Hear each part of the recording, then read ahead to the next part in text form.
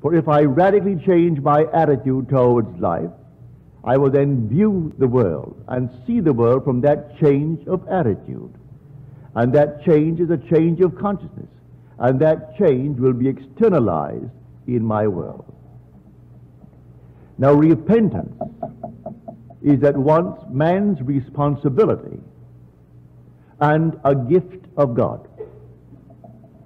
Now, let us show you what I mean by it.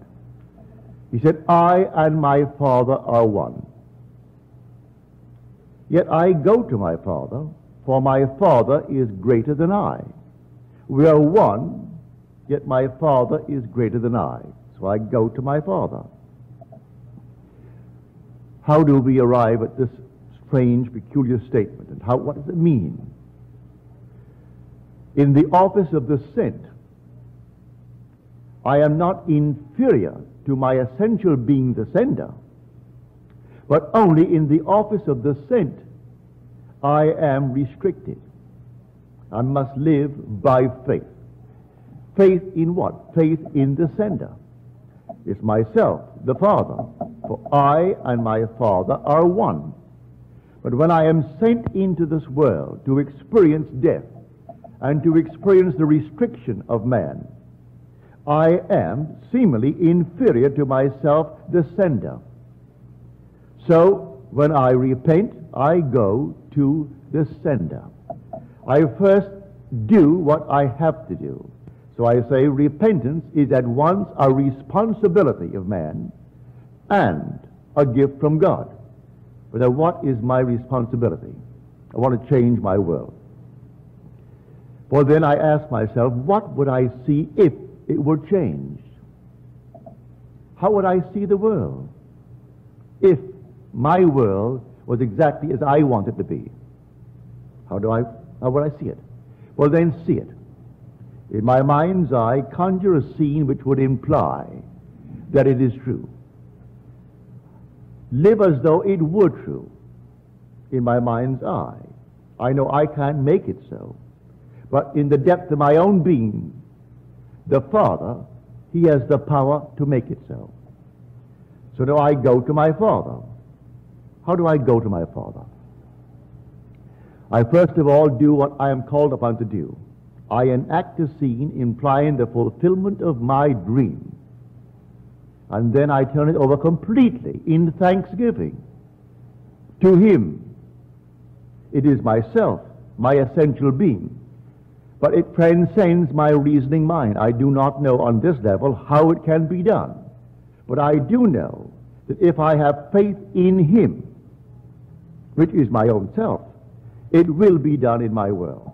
So we are told in Scripture, without faith it is impossible to please Him.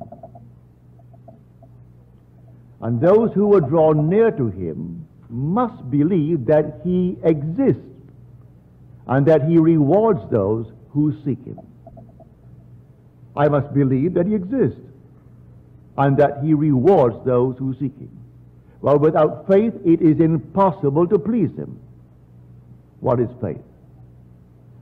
The same chapter in Hebrews defines faith for us. Faith is the assurance of things not seen, the evidence of things hoped for. By faith we understand that the very worlds were created by the Word of God, so that what is seen was made out of things which do not appear. Well, in my world it hasn't yet appeared. I say it all is contained within my imagination. So I will enact the scene which would imply that it's real. And then, within myself, I give thanks.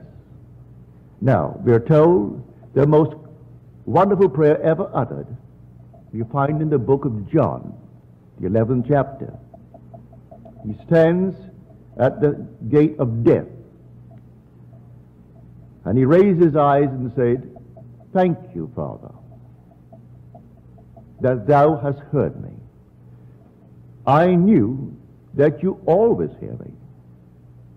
Well, I can't deny that the depth of my own being is hearing what I am doing. what I am inwardly saying. So I can truly say, Father, thank you. He certainly heard what I said. Well, is it now supported by some statement of Scripture?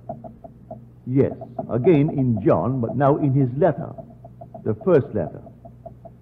And in this he said, if we believe that he hears us in whatever we ask of him, we know that we have already obtained the request made of him.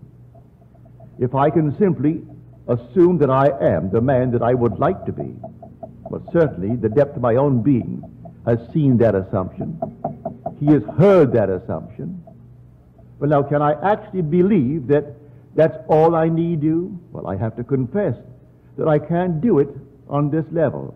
I am not wise enough on this level to devise the means necessary to externalize what I have assumed that I am. Well, have you proved it, Neville? Unnumbered times. Unnumbered times.